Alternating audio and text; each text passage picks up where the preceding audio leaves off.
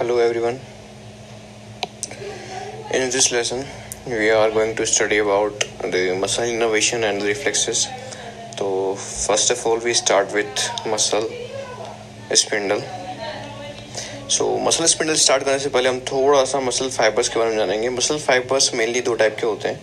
One is इंट्राफिजियल fibres and other one is एक्स्ट्राफिजियल fibres. जो इंट्राफिजियल fibres होते हैं वो प्रोप्रियोसेप्टर्स का फॉर्मेशन करते हैं. प्रोप्रियोसेप्टर्स मीन्स वो रिसेप्टर्स जो प्रोप्रियोसेप्शन की सेंसेशन सीएनएस तक लेके जाते हैं. प्रोप्रियोसेप्शन मतलब होता है कि इस 3D स्पेस के अंदर हमारी बॉडी का जो ओरिएंटेशन है, जो पोजीशन है, वो हमारे सीएनएस तक पता चले, जॉइंट्स के थ्रू, मसल्स के थ्रू, गोल्जी टेंडन ऑर्गन्स के थ्रू. अब एक्स्ट्रा फिजिकल फाइबर्स होते हैं वो जनरली मेनली कॉन्ट्रैक्टाइल यूनिट्स होती हैं, इनका वर्क होता है contraction.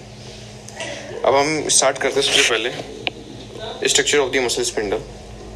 These are the 4 mm long spindle shaped 10 to 12 intraphysial fibers make muscle spindles. These are enclosed in a connective tissue capsule. तो ये बेसिक हुआ हमारा. उसके बाद में हम थोड़ी सी मेन चीज़ देखते हैं like regular contractile units of the muscle called as एक्स्ट्राफिजियल fibres. जैसे कि हमने ऊपर पढ़ा था, ये रेगुलर कॉन्ट्रैक्टाइल यूनिट्स होती हैं muscle. Here we see इंट्राफिजियल fibres are in parallel with the rest of the muscle fibres. जैसे इस डायग्राम में हम देख रहे हैं like these are the एक्स्ट्राफिजियल fibres and this one is इंट्राफिजियल fibres. ये आपस में पैरेलल में हैं एंड फाइनली ये जाके अटैच होता है मसल टेंडन से. हमारा लास्ट पॉइंट इसी पे बेस्ड है like end of the spindles are attach to the tendon eight either end of the muscles. जैसा कि हमने देखा है दोनों एंड के अंदर जो मसल टेंडन से वहाँ इंट्राफिजियल फाइबर्स अटैच हो रहे हैं. तो ये था हमारे स्ट्रक्चर की बात. स्ट्रक्चर हमने देख लिया like spindle shape 4 mm long और जितने भी रिमेनिंग पॉइंट्स थे वो हमने डिस्कस कर लिए. अब हम चलते हैं further features of the इंट्राफिजियल muscle fibres, मतलब इनकी कैरेक्टरिस्टिक्स क्या क्या है. So we can say there ends are contractile while there centre is not. ये जो एंडिंग्स हैं फाइबर्स की ये कॉन्ट्रैक्टाइल होती हैं, स्ट्रिएटेड होती हैं, बट जो इनका सेंट्रल पार्ट होता है वो नॉन कॉन्ट्रैक्टाइल होता है. दे detects the length of the muscle when muscle is stationary. क्योंकि हमने बात की है ये प्रोप्रियोसेप्शन की तरह काम करते हैं, प्रोप्रियोसेप्टर्स होते हैं तो ये मसल की लेंथ को डिटेक्ट करते हैं. They also detects rate of change of length, मतलब किस वेलोसिटी से, किस रेट से मसल की लेंथ चेंज हो रही है, ये भी इन्हीं के थ्रू डिटेक्ट किया जाता है. अब इंट्राफिजियल फाइबर्स के भी टाइप्स होते हैं. One is nuclear back fibres, another one is nuclear chain fibres. Nuclear back fibres को ही फर्दर 2 सब कैटेगरीज में डिवाइड किया गया है, dynamic fibres and static fibres. Okay, dynamic और स्टैटिक को हम फर्दर रेस्पॉन्स के अकॉर्डिंग बाद में डिस्कस करेंगे. बस इतना जान सकते हैं कि dynamic fibres according to rate of change of length पे डिपेंड करते हैं और स्टैटिक फाइबर्स सस्टेन स्ट्रेच पे डिपेंड करते हैं, उनके अकॉर्डिंग बिहेव करते हैं. So here we C nuclear back fibres generally 2 से 3 होते हैं नंबर्स में. न्यूक्लियर चेन फाइबर्स 8 to 9 होते हैं. एंड अब ये जो लाइन है वो बहुत ही इंपॉर्टेंट है प्री पीजी के according. Like what is the ratio between nuclear back and chain fibres. सो हम कह सकते हैं ये रेशियो होता है 1:3. तो ये ध्यान रखने की चीज़ है. अभी जो 2 टाइप थे nuclear back fibres, nuclear chain fibres, हम अकॉर्डिंग टू इनकी शेप साइज के अकॉर्डिंग जान सकते हैं. लाइक न्यूक्लियर बैक फाइबर्स में जो सेंट्रल पार्ट होता है वो डायलेटेड होता है. जैसे कि हम देख रहे हैं सेंट्रल पार्ट डायलेटेड है, यहाँ मल्टीपल न्यूक्लियाई लाई कर रहे हैं. और जो न्यूक्लियर चेन फाइबर्स है उनके अंदर जो एक चेन है न्यूक्लियस की वो लाई करती है. हम देख रहे हैं हमारे यहाँ जो फर्दर पॉइंट्स हैं वो यही डिस्कस करते हैं. अब हम बात करते हैं इनर्वेशन की. इनर्वेशन जनरली हम जानते हैं किसी मसल के 2 टाइप के फाइबर्स इनर्वेट करते हैं. Like one is sensory and other one is motor. Sensory वो जो वहाँ से सेंसेशन लेके जाते हैं एंड मोटर वो जो वहाँ मोटर कमांड लेके आते हैं. तो first we discuss about sensory innervation. सो जो मसल स्पिंडल होता है वो 2 टाइप के सेंसरी एंडिंग से इनर्वेट होता है. One is primary and second one is secondary. तो हमने देखा प्राइमरी है, सेकेंडरी, अब इनको हम डिस्कस करेंगे. The first is primary एनुलो spiral ending. ठीक है. So this is the termination of rapidly conducting group 1A और A अल्फा एफरेंट फाइबर्स. तो ये जो फाइबर्स हैं ये A अल्फा फाइबर्स हैं. हम देखते हैं कि जो न्यूरन फाइबर्स होते हैं वो 3 टाइप्स के होते हैं, A alpha, A beta, A gamma. तो ये मेनली A अल्फा होते हैं, माइलिनेटेड फाइबर जिनमें कंडक्शन की स्पीड बहुत ज़्यादा होती है. फाइनली टर्मिनेट होके प्राइमरी 1A एफरेंट फाइबर्स बनाते हैं जो कि साइनेप्स करते हैं अल्फा मोटर न्यूरॉन से. और ये alpha motor neurons further एक्स्ट्राफिजियल fibres को इनर्वेट करते हैं. ठीक है. सो हम यहाँ देखते हैं जो प्राइमरी एंडिंग्स है वो रैप अप करती हैं around the centre of the nuclear bag and nuclear chain fibres. ये हमारा न्यूक्लियर बैग था, न्यूक्लियर चेन था, इनके सेंटर के अराउंड रैप अप किया.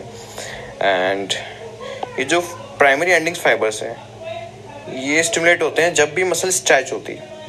फॉर एग्जांपल जैसे नीज एक रिफ्लेक्स होता है, हमने एक रिफ्लेक्स हैमर लिया, उससे हमने पैटेलर टेंडन पे स्ट्राइक किया, जैसे स्ट्राइक किया तो वहाँ मसल स्ट्रेच हुई, जैसे ही मसल स्ट्रेच हुई तो ये दोनों की दोनों जो प्राइमरी एंडिंग्स हैं ये स्टिमुलेट हो जाएंगी। इसको थोड़ा सा हम यहाँ भी देख सकते हैं, लाइक फॉर एग्जांपल ये अगर हमारे एक्स्ट्राफिजियल फाइबर्स है और ये हमारा इंटरफिजियल फाइबर्स है, जिसके दोनों एंड्स हमारे यहाँ टेंडन पे अटैच है, मसल टेंडन पे। जैसे ही यहाँ फर्दर किसी भी हमने रिफ्लेक्स हैमर से स्ट्राइक किया तो यहाँ क्या हुआ, स्ट्रेचिंग हुई। तो जैसे ही यहाँ स्ट्रेचिंग हुई वैसे ही मसल की लेंथ में चेंज आया, तो ये मसल स्पिंडल डिटेक्ट करेगा, और जैसे ही मसल स्पिंडल डिटेक्ट करेगा इसके अंदर स्ट्रेचिंग होगी, तो ये हमारे जो एनुलो स्पाइरल एंडिंग्स हैं और we can say primary endings हैं वो फायर करने लगेंगी, वो स्टिमुलेट हो जाएंगी। तो अब ये जो डिफरेंट फाइबर्स हमने पढ़े हैं तो इनका जो रेस्पॉन्स होता है वो भी डिफरेंट होता है। तो हम उस डिफरेंस को, जो रेस्पॉन्स को है, एक डायग्राम के अकॉर्डिंग समझेंगे। सो हम देखते हैं कि जैसे एक मसल थी, उसकी मसल की लेंथ को हमने 3 पार्ट्स में डिवाइड कर दिया। लाइक जैसे ही उसके अंदर स्ट्रेच हुआ, sudden linear stretch, then stretch sustain रहा एंड देन स्ट्रेच रिलीज हुआ। यहाँ हमने 3 पार्ट में डिवाइड कर दिया और डिफरेंट फाइबर्स का रेस्पॉन्स उनके अकॉर्डिंग हमने स्टडी किया। तो first we study about the nuclear back fibres. Nuclear back fibres as we know these are of 2 types, like dynamic and the static. Dynamic generally क्या करते हैं, मोर रैपिडली डिस्चार्ज करते हैं जब भी सडन स्ट्रेच होता है, या फिर हम कह सकते हैं कि जब भी एक मसल की लेंथ में सडन चेंजेस आता है, या फिर we can say rate of length change, जिस वेलोसिटी से उसके अंदर चेंज आता है। अब हम बात करते हैं स्टैटिक की और न्यूक्लियर चेन फाइबर्स की। स्टैटिक और न्यूक्लियर चेन फाइबर्स होते हैं, ये मोर रैपिडली डिस्चार्ज करते हैं सस्टेन स्ट्रेच के ड्यूरिंग। ये डायनेमिक कंपोनेंट पे डिपेंड नहीं करते हैं, लाइक जैसे हमने डायनेमिक वाला देखा था, जब भी सडन चेंजेस आता है लेंथ के अंदर तब वो रेस्पॉन्ड करते हैं, बट ये क्या करते हैं, सडन रेस्पॉन्स आने पे चेंज नहीं करते, सस्टेन स्ट्रेच आने पे रैपिडली डिस्चार्ज करते हैं। हमने देख लिया, ठीक है। तो हम यहाँ 2 कंपोनेंट कर सकते हैं, 2 पार्ट में डिवाइड कर सकते हैं, like phasic dynamic component and tonic static component. तो फेजिक डायनेमिक कंपोनेंट होता है वो जब भी एक्टिवेट होता है या फिर जब भी शो होता है जब मसल स्ट्रेच होती है, सडन स्ट्रेचिंग होती है। और टॉनिक स्ट्रेचिंग कंपोनेंट वो होता है जब मसल सस्टेन स्ट्रेच में रहती है, कंटिन्यूस स्ट्रेच के अंदर। तो हमने यहाँ डिफरेंट रेस्पॉन्स स्टडी किए। अब हम फर्दर चलते हैं हमारी नेक्स्ट स्लाइड पे। तो अब हमारी जो दूसरी जो सेंसरी इनर्वेशन है वो है सेकेंडरी एंडिंग। प्राइमरी हमने डिस्कस की है। तो secondary endings are the termination of the group second A beta fibres. जो प्राइमरी थी वो ए अल्फा थी एंड जो सेकेंडरी है वो ए बीटा है। Okay, so these are located near the polar ends of the nuclear chain fibers and static nuclear back fibers। यहाँ हमने देखा कि यहाँ सिर्फ ये 2 फाइबर्स को इनर्वेट करती है, one is nuclear chain fibre and another one is static nuclear back fibres. जैसे कि हमने पिछले डायग्राम में देखा, ये दोनों ही क्या करते हैं, अकॉर्डिंग टू लेंथ और सस्टेन स्ट्रेच के अकॉर्डिंग रेस्पॉन्स शो करते हैं। ये सडन स्ट्रेच पे या फिर उसकी रेट के अकॉर्डिंग, उसकी वेलोसिटी के अकॉर्डिंग रेस्पॉन्स नहीं करते हैं। तो जैसा कि हम इस थोड़ा डायग्राम के अंदर देख सकते हैं, लाइक जो प्राइमरी एंडिंग्स हैं उन दोनों में जो ए अल्फा फाइबर्स हैं वो टर्मिनेट होके ए अल्फा 1A ग्रुप बनाते हैं, एंड जो सेकेंडरी एंडिंग्स है वो न्यूक्लियर बैग और न्यूक्लियर चेन से फर्दर कंबाइंड होकर सेकेंड ग्रुप बनाती हैं, सेकेंडरी एंडिंग्स बनाती हैं। तो हमने इस डायग्राम के अंदर देखा। अब हम फर्दर चलते हैं हमारी मोटर सप्लाई पे। सो जो मोटर सप्लाई है वो जनरली आती है ventral horn of the spinal cord से बाई गैमा इफेरेंट फाइबर्स के थ्रू। ठीक है, अब ये जो गैमा इफेरेंट फाइबर्स होते हैं जनरली ए गैमा फाइबर से कंपोज होते हैं। ठीक है, इन्हें हम 2 फर्दर सब टाइप्स में डिवाइड कर सकते हैं, gamma 1 fibres, gamma 2 fibres. Gamma 1 fibres generally इनर्वेट्स the dynamic nuclear back fibres and gamma 2 fibres इनर्वेट्स the static nuclear back fibres and nuclear chain fibres. Okay, तो हमने देखा कुछ जो फाइबर्स होते हैं वो लेंथ के अकॉर्डिंग रेस्पॉन्स करते हैं, कुछ करते हैं जो रेट ऑफ लेंथ चेंज के अकॉर्डिंग रेस्पॉन्स करते हैं। तो हमने देखा कि ये मसल में एक्चुअल में प्रोप्रियोसेप्शन की तरह वर्क कर रहे हैं, कहाँ ना कहाँ ये सिग्नल्स लेके जा रहे हैं हमारे सीनस तक, हमारी लोकेशन को 3D स्पेस के अंदर हमारी जो भी ओरिएंटेशन है, पोजीशन है, उसको बताने के लिए। अब थोड़ा सा हम मोटर की फंक्शनिंग देख लेते हैं। इसकी फंक्शनिंग के लिए हमने ये फ्लो चार्ट ड्रॉ किया है। इस फ्लो चार्ट को हम समझेंगे सबसे पहले कि जैसे ही गामा इफेरेंट फाइबर्स स्टिमुलेट होते हैं वो क्या करते हैं, shortening of the contractile end of the इंटरफिजियल fibres. ये जो कॉन्ट्रेक्टाइल एंड्स हैं, लास्ट के पोलर एंड्स हैं, इनकी क्या कर देंगे, शॉर्टनिंग कर देंगे। इनकी जैसे ही शॉर्टनिंग करेंगे तो जो सेंट्रल पोर्शन स्पिंडल का उसकी स्ट्रेचिंग होगी, और जैसे ही इसकी स्ट्रेचिंग होगी that will lead to initiation of impulse in sensory neurons. तो इन सेंसरी न्यूरॉन्स के अंदर इम्पल्स जनरेट हो गया, डिस्चार्ज करने लगी, सेंसरी एफरेंट्स आ गई। अब ये जो सेंसरी एफरेंट्स है जिन्हें हमने फर्स्ट 1A ग्रुप भी कहा था, वो जाके साइनअप्स करती हैं किससे, अल्फा मोटर न्यूरॉन से अल्फा मोटर न्यूरॉन्स क्या करती हैं, फर्दर कॉन्ट्रैक्शन करती हैं। हमने देखा ये अल्फा मोटर न्यूरॉन्स एक्स्ट्राफिजियल फाइबर्स को इनर्वेट करती हैं, तो इसे कहते हैं हम रिफ्लेक्स कॉन्ट्रैक्शन।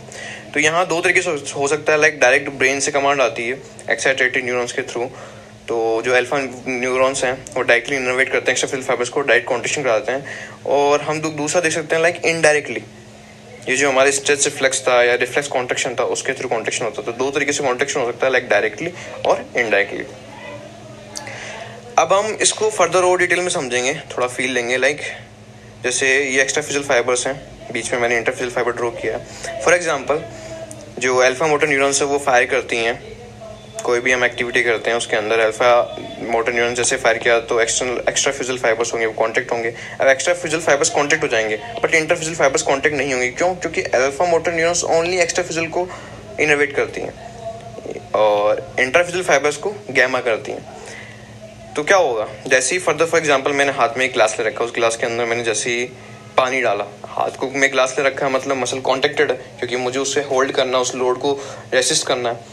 अब जैसे मैं ऊपर से उसमें और पानी डालता हूँ तो पानी डालते क्या होगा, सडन स्ट्रेचिंग होगी, बट वो सडन स्ट्रेचिंग यहाँ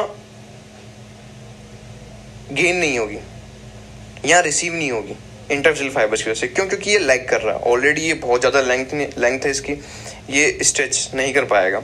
तो ये चीज़ क्या होता है, हमारा जो नर्व सिस्टम है वो टॉलरेट नहीं कर पाता, क्योंकि उसे कंटिन्यूसली हमारी पोजीशन के बारे में फीडबैक चाहिए होता है।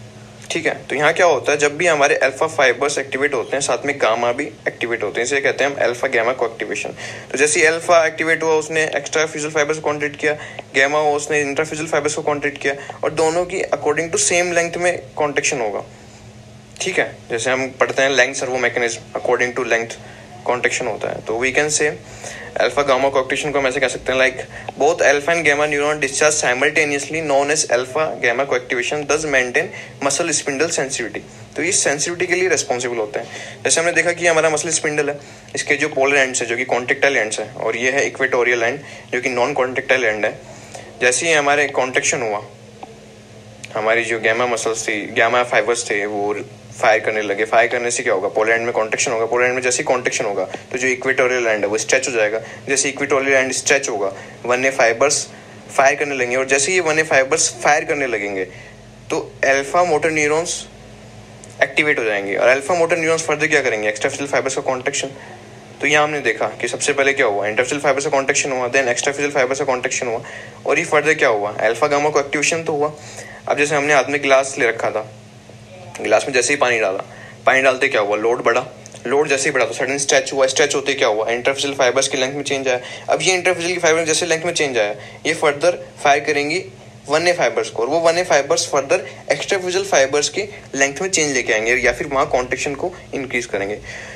सो हमने देखा ये फंक्शनिंग अल्फा गैमा की, और हम कह सकते हैं like these are the more sensitive in physiological extensor flexor muscles. अब एक तो होती है फ्लेक्सर एक्सटेंसर जो कि जॉइंट के एंगल पे डिपेंड करती हैं, और फिजियोलॉजिकल एक्सटेंसर वो होती हैं जो अगेंस्ट द ग्रेविटी काम करती हैं। फॉर एग्जांपल जैसे हम पोस्चर मेंटेन करते हैं कभी अपनी पोजीशन को मेंटेन रखने के लिए, या फिर हमारी जो मसल्स होती है जो अगेंस्ट द ग्रेविटी काम कर रही है, उनके अंदर ये गामा बहुत ज़्यादा सेंसिटिव होती है। तो अब अगर ये सेंसिटिव है तो हमारा क्या है, इंटरफिजियल फाइबर सेंसिटिव है, हमारा मसल स्पिंडल सेंसिटिव है, और मसल स्पिंडल सेंसिटिव तो हमारी पूरी कोऑर्डिनेशन कंट्रोल चल रहा है, प्रोप्रियोसेप्शन चल रहा है। हमारा सेरेबेलम क्या करता है, कंटिन्यूसली इनसे प्रोप्रियोसेप्शन की जो इनपुट्स है वो लेता रहता है, और प्रोप्रियोसेप्शन के इनपुट्स को लेते हुए वो हमारा कंट्रोल एंड कोऑर्डिनेशन बॉडी के पोस्चर को मेंटेन रखता है। लेट सपोज कि सेरेब्रल लीजन हो जाए, सेरेब्रल लीजन हो गया तो प्रोप्रियोसेप्शन जा नहीं पा रहा। प्रोप्रियोसेप्शन किसके थ्रू जाता है, कॉन्शियस प्रोप्रियोसेप्शन जाता है, वो जाता है डोर्सल कॉलम के थ्रू, और अनकॉन्शियस प्रोप्रियोसेप्शन जाता है स्पाइनोसेरेब्रल पार्ट्स के थ्रू। तो जैसे लीजन हो गया तो क्या हुआ, ये गैमा एक्टिवेशन नहीं हो पाएगा, मेंटेन नहीं हो पाएगा। जैसे मेंटेन नहीं हो पाएगा तो हमारा पोस्चर मेंटेन नहीं हो पाएगा। ओके, सो ये टॉपिक हमारे यहाँ खत्म हुआ। Thank you.